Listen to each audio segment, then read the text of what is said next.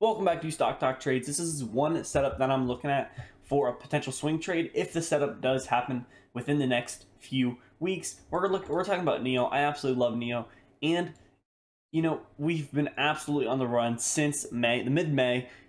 Peaked out at around 54, but we're coming off of from 30, so we did need a small pullback. And again, this is a pretty large, hefty pullback, but it is small compared to what's happening, and we need to make a higher low.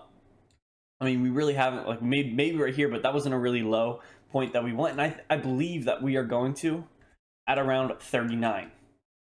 If we break this double bottom, which I don't think it's not the most clear double bottom, because since this is the first point, and then we have 1, 2, 3, 4, and then a double bottom.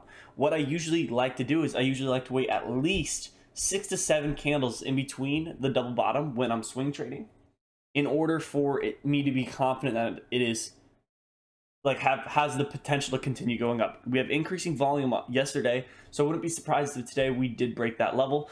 Let's go ahead and zoom in on 5 days. Yeah, we had a double bottom right at 42.70, and we did break it. I mean, so if we actually break this low around 42.60, 42.67, 42.60, if we break that today, then I do see us coming down much lower, and it's not super crazy, but again, this is also giving us a good entry point. And what also I paired this with is this gap strategy. So back on June 1st, it gapped up, and we haven't filled it yet, and I'm expecting us to fill that. So when we come down, we want to, and also this would also act as, we have some support here. We have touch here, zones, touch. We have a good amount of support at this level at 38.77. So I wouldn't be surprised if we could catch this move to the upside. Really looking for the move up to 55 or even potentially 67 in the future. If you want to get in on a long-term hold, a long-term play, this would be the way to do it. The RSI, that would be a great opportunity to catch it when the RSI is low and at its lower point. Ideally we want to catch it when it's oversold, and then it would also make a higher low. And I bet you if we use Fibonacci retracements, that it would be right in the OTE zone. That's right in the OTE zone, optimal trade entry zone. That's what this zone is called right here, from 61.8 to 78.6.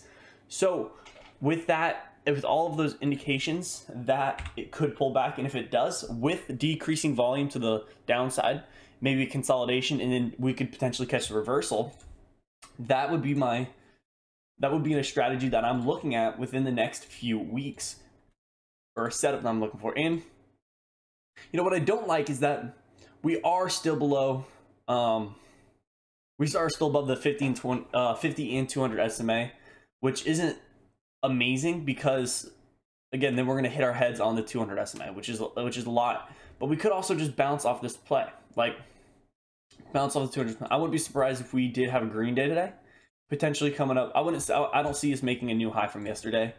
Yeah, the new high from yesterday is 45, so I wouldn't be surprised if we came up maybe to 44. 44.13, 44.50, somewhere in that area. I wouldn't be surprised one bit. But anything can happen. You have to have a really good trade plan and everything that you want to do. Anyways, thank you so much, and if you guys do take this trade, let me know. Again, this is not a signal. I'm not trying to send this out to you guys, but this is something that I'm watching personally and looking for an entry.